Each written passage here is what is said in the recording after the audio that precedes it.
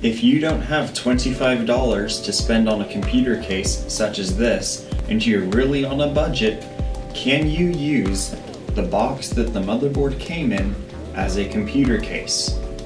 No, because the power supply is too big, but we're just going to build a computer.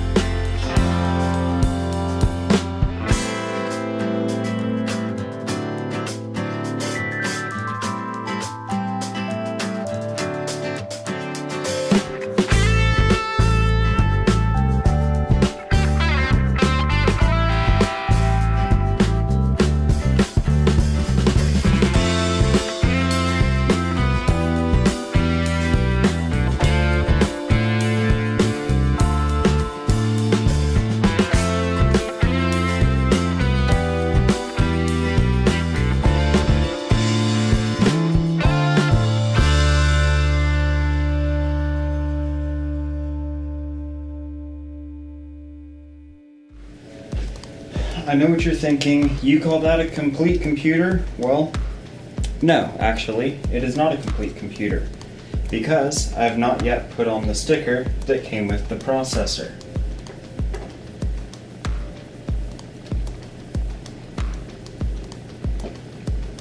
Now it's complete.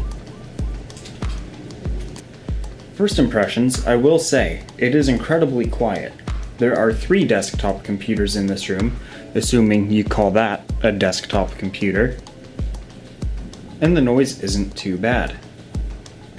If you aren't the sort of person who wants to open their computer up and start it with a screwdriver, for 10 bucks, which is probably what you could pick up a case on Craigslist for, you can get something like I have in this video for my Rubik's Cube computer.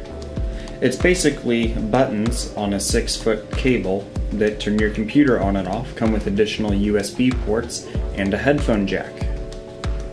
It could even be enough I/O that you could completely tuck this away, or rather duct tape it to the back of your screen, and then all you need is a little wheel down here. As it currently stands, we of course have our HDMI port, our audio jacks, Ethernet, or we can just use this wireless. We also have our wireless mouse and keyboard combo, which leaves us 2 USB 3 ports, one for a flash drive and one for an Xbox controller. We have our intake fan here, which goes through the CPU heatsink. Now all that air does need to come out, so we went ahead and put in another fan here, held in by 3 screws, because I didn't line up the 4th hole correctly. Our power supply obviously wouldn't fit in a box this small, so we just have all the cables running in there, even though only 3 of them are actually plugged into anything. One thing I would do, if I was doing this over again, is probably tape this closed once I had that power button dongle added.